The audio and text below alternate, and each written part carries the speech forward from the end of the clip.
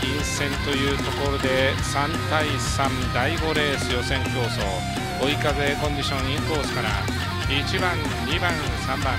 4番5番6番でスタートしていきました。1号艇前田スリットいって持たせました。深いインをさあ克服して先に回ろうかというのは1号艇前田、あとは刺して2号艇の前澤で、外は3番中5番内から4番6番1号艇前田健太郎が抑えて逃げるか。2号艇前澤の差しですが、さあ1号艇前田を抑えています。スタートは前提正常でした。2番手は2号艇の前澤、外に5番3番控えています。5号艇の関が握って前を取りに行く。2番手一気に上がってきたのは5号艇関が力強い展開を見せた。そして3番手も内3号艇倉崎、4番手かという2号艇前澤、3番手争いにはなんとか持ち込みに行きます。1号艇前田トップで西内マーク、2番手5号艇関、3番手は内から3号艇黒崎、先に回って2号艇前澤の差しですが、3番手3号艇黒崎、4番手に2号艇前澤の153。さあ今度は1号艇前田に対して2艇審査定価詰めに行く5号艇関、2番手で3番手は3号艇黒崎、後方は2番4番6番です。1号艇の前田がトップ、5号艇の関が鋭く差し込みを狙いますが流れて入らず153のまま1番5番3番153、レースは最終周回です。本番はピットバナー遅れて回り込んで深い陰線でしたが、その中で好スタート、トップスタート、ヒヤッとしたファンにはここで期待に応えるというそんな結果をもたらせそうです。1号艇の前田健太郎、2番手5号艇関弘也、3番手は3号艇黒崎達也の153。2連単1号は17倍ちょうど、3連単1号3 29倍ちょうどを示しております。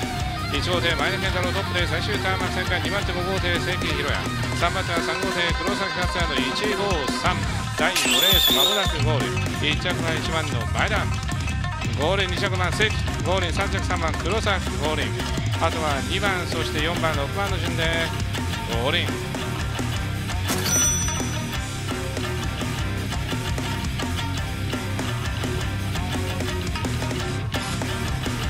バックカードお金を数えています。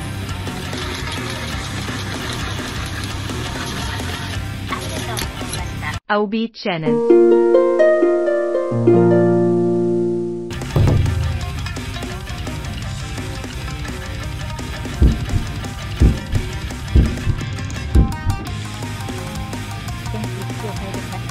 4コースは4号艇の長島、そして5コース5号艇山本、どちらもフライングハンデがあります。6コース6号艇前節の優勝モーター金田大輔です。スタートしていきました。爆買い3対3からは外の2艇がスタートを先行、後ろ艇が伸び返す墓地から1マーク、先行1番3番と5番競り足で少し流れています。2号艇4号艇先に向きました。下2号艇の先に上がりそうでしたが、1号艇の音藤がかわしています。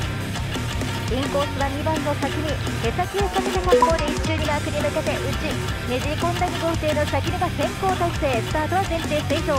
2番先にが2マーク先取りました。1号艇先返しなるかというところにさらに3号艇の松田も迫っていきます。1番と2番デッドヒート、インコース3号艇松田も追い上げました。これで内から3対1番2番3艇のトップ争いです。2周目1番の前回先行体制を持っていったのが1号艇の元藤、2番先にこの先は少し遅れていて体型は1番2番そして3番です。3号艇を大きく離された松田ですが、その後から4号艇の中島が生還を詰める勢いでこれから2周目の第2ターンマーク、トップ走る1号艇音藤が2マークを返し、そして2番手2号艇の先出です。3番と4番少しずつ生還詰まっていますが、3号艇の松田が先行体制守り、上位体制は1番2番3番の順、後ろは4号艇6号艇5号艇でレースは最終周回の1マークの攻防です。ベストヒートを制して1号艇の音藤がトップ好走、1周の1マークでは先にが差して、そして2マークでは音藤が差し返してというトップ争い。リードして追走2号艇の先に、そして3号艇の松田も後ろを離しながら3番手守って最終ターンマークへ向かいます。後方には4号艇中島、6号艇の金田、5号艇の山本です。123の3連単のオッズは 6.9 倍を示しています。予選特徴第10レース、先頭1番音藤ゴールイン、2着2番先に、3着3番松田、そして4番中島、6番金田、5番山本ゴールインです。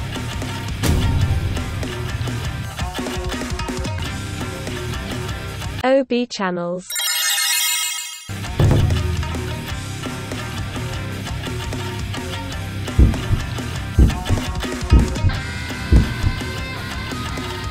オス4号艇の常住です。アウト中に5号艇の白羽、6号艇の岡部、外の2人はどちらも今日初戦前半は2着の連帯です。枠なり3対3の進入スタートしていきました。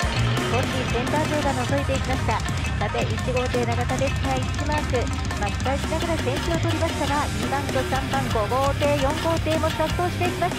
逃げの1号艇永田の内には2号艇の土本上がってわずかに覗いた大勢、追う格好で1号艇永田外、その後に4番5番そして6番と3番も非常に接近しながら2マークを迎えていきます。スタートは全艇正常です。2番トップでクリアした土本です。4番まで待っての1号艇永田はさした展開、2番手3番手が4号艇の常住で上位体勢は2番1番4番、そして4番手から5号艇の白髪前に迫っていきます。その最低進で4号艇5号艇接近した西1マーク、大きく5号艇開いていきました。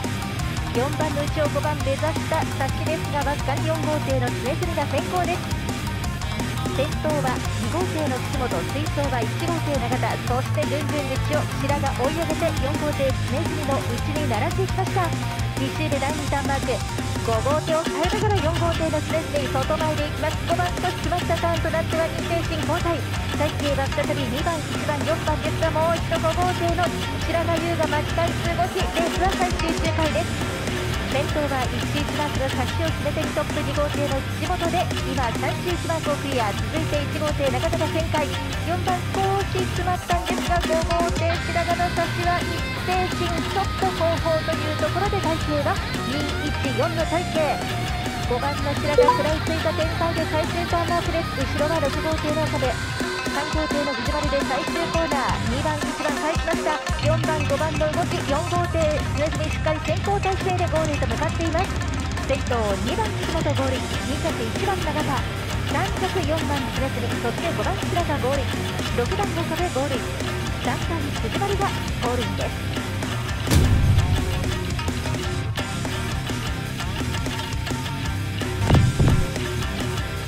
後方3番タクシー6号艇回って後ろ3号艇が足返してまいりました。ゴール前で6号艇のドリフト、